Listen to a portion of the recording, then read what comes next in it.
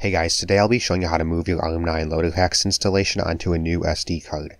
This is useful so that if you originally installed it onto a small SD card, then you can move it to a big one and have more room for games and stuff.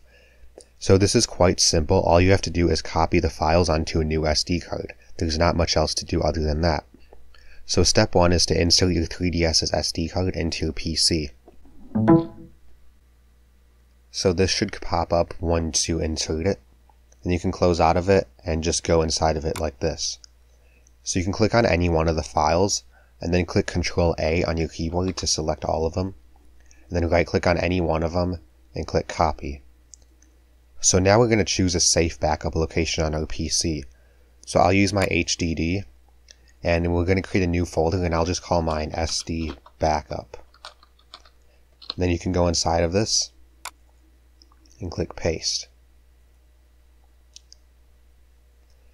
So it might take a little while to copy, but you can just wait for this to get done. So I'll get back to you once all my files are done copying over.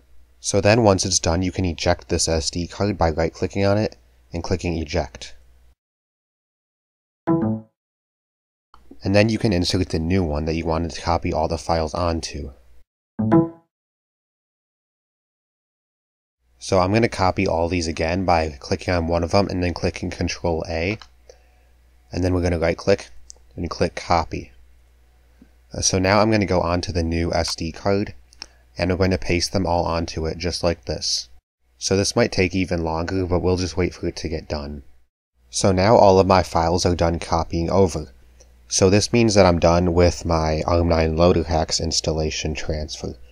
So now all you've got to do is insert this SD card into your 3DS and it should boot up and A9LH should be fully functional just as it was before.